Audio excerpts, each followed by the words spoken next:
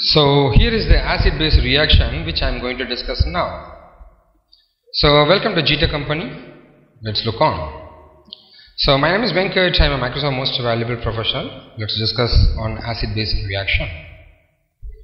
When an acid and a base are placed together, they react to neutralize the acid and base properties to form salt. The H plus cation of the acid combines with the OH minus anion of the base to form water.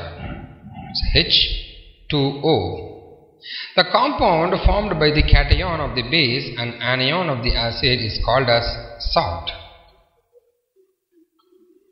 An acid is a compound that produces hydronium ions, H3O+, and that a base is a compound that produces hydroxide ions, OH-. Strong acids and bases are those compounds that ionize nearly 100% in solution, meaning they realize 100% of their hydronium and hydroxide ions into the solution.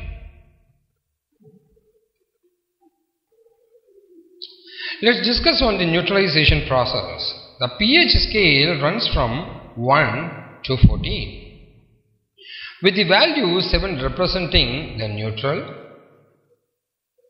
The lower the pH value is called acid, and higher the pH value is called the base.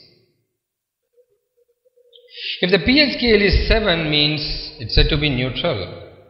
Then it contains equal concentration of hydronium and hydroxide ions.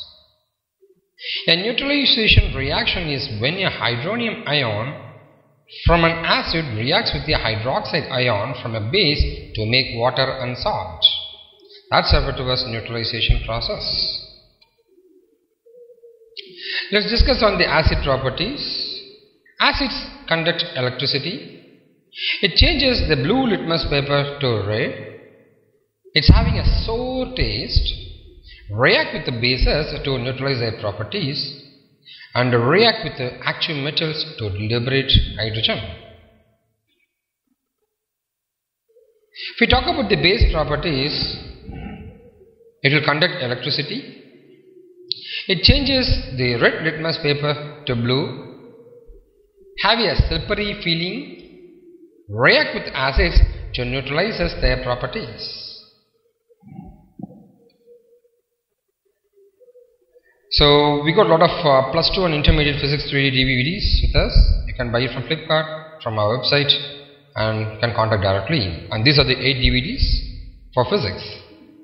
And similarly for plus 2 chemistry, you got 10 DVDs as a single pack. Buy it from our website, or you can call us directly. So for more videos, you can subscribe to our YouTube channel, or you can post your questions and answers in this YouTube video itself, so that our expert team will answer you. Thank you.